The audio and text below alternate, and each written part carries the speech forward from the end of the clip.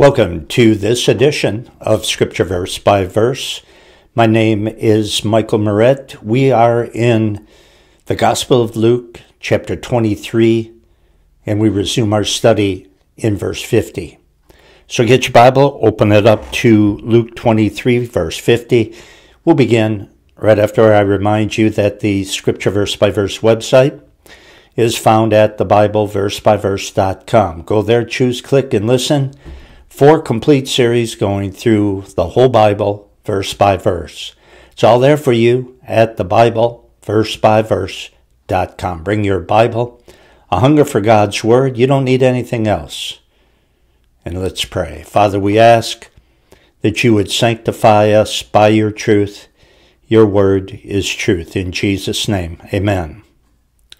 Okay, Luke 23, verse 50. And behold, there was a man named Joseph, a member of the council, and he was a good man and just, which was a rare thing to be on the high court, the Jewish council. We only know of 2 people that were godly men in that group. He's one of them. Joseph of Arimathea is one of them. Nicodemus, the other. The rest of them, as far as we know, hated Jesus and were responsible for his crucifixion, humanly speaking, if you don't consider the fact that he paid for my sins and that's why he died. But the players in this horrible story of torture and death, the religious leaders, were front and center, spearheading the whole thing of their own free will. So Joseph, he was a good one though. Joseph was a decent man. Again, one of the religious rulers. He was kind. He cared about justice, which was a rare thing among the religious rulers. Verse 51. The same had not consented to the council and the action of them. He was of Arimathea, a city of the Jews, who also himself waited for the kingdom of God. So he was an honest, godly man who cared about truth. He wasn't concerned about being popular. He wasn't concerned about having attention drawn to himself like the rest of the religious leaders. And so he had no part in the condemning of the Lord Jesus Christ. And Joseph may have been a religious leader, and he was, really, in the true sense of the word. He was a religious leader. He did what was right. He stood for what was right. And that's why he was against putting Christ to death, if he knew about it at all before it was happening. Verse 52, this man went to Pilate and asked for the body of Jesus. Joseph knew. He knew that it was a horrible crime to have the Lord Jesus Christ murdered.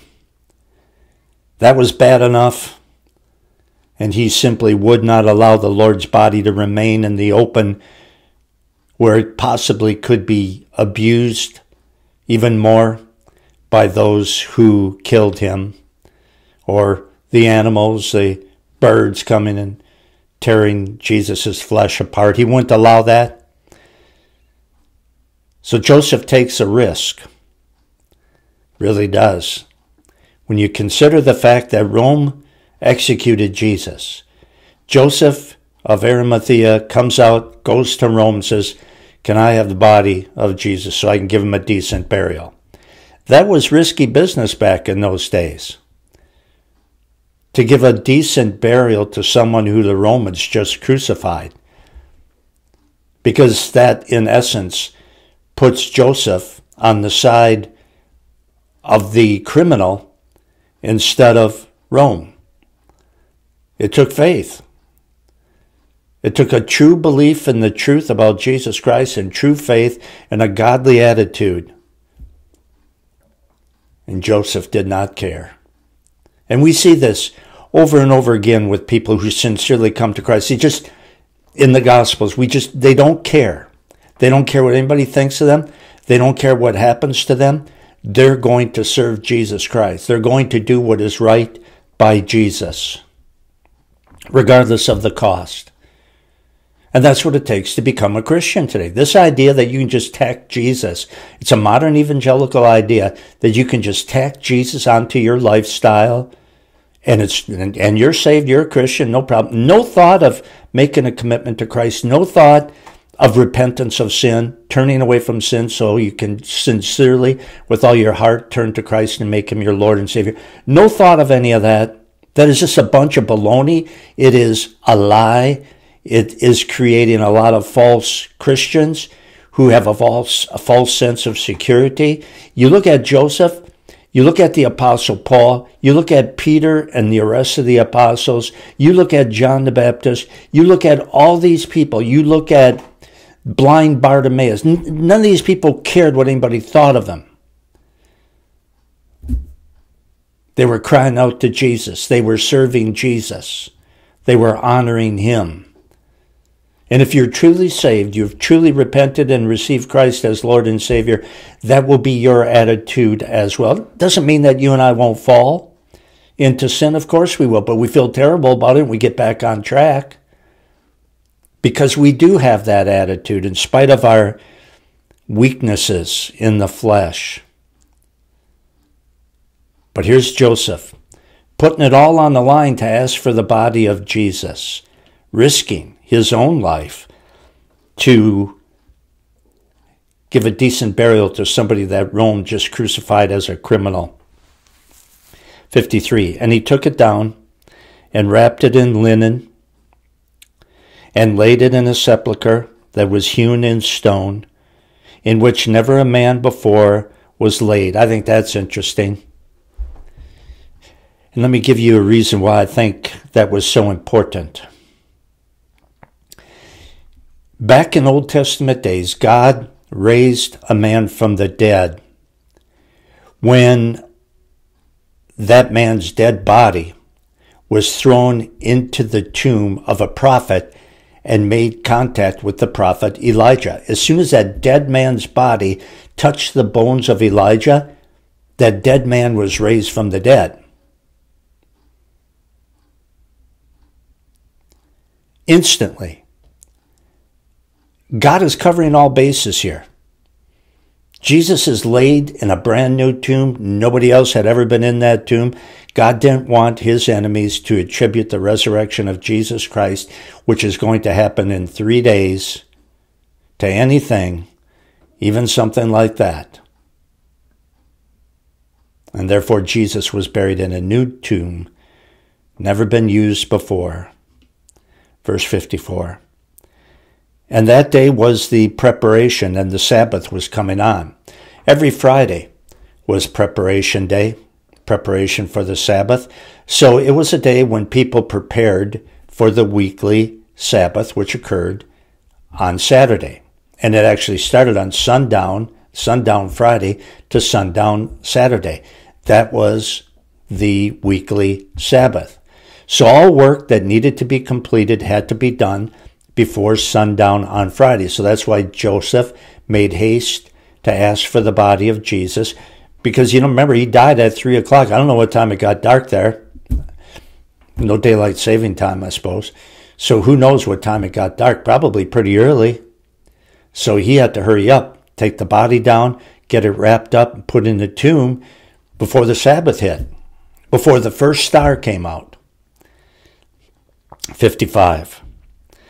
And the women also, who came with him from Galilee, followed after, and beheld the sepulchre and how his body was laid. So these women, they paid careful attention to Joseph and where he laid the Lord Jesus Christ. They had plans to return to the tomb on Sunday morning after the Sabbath was over, so that they could anoint the body of Jesus Christ with spices and oils, and that's why they paid such close attention to exactly where Joseph laid our Lord's body. 56. And they returned and prepared spices and ointments and rested the Sabbath day according to the commandment. They rested. The Sabbath law prohibited these women from returning to the tomb to anoint the body until Sunday. God had everything figured out. Everything figured out.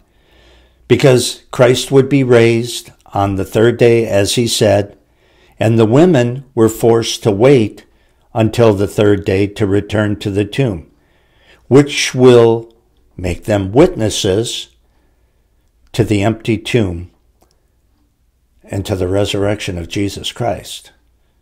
As at least Mary would be one who saw him right outside the tomb. So everything is going according to God's plan. His death paid for our sins.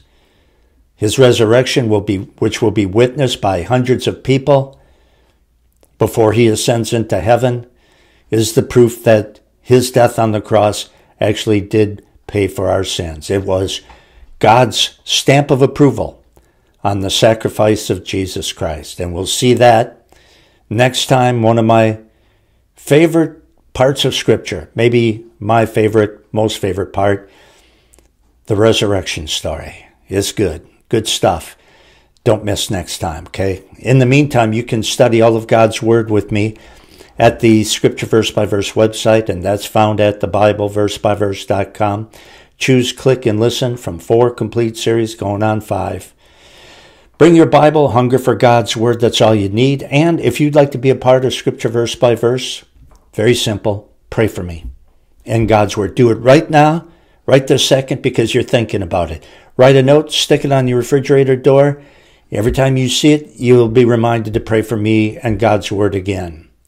Put those notes everywhere, so you'll be seeing them all the time and praying. That makes you such an important part of Scripture Verse by Verse. And also, when you take a break from studying with me at thebibleversebyverse.com, go to the front page, click the donate button, prayerfully give as the Lord may lead. That also makes you a very important part of this ministry.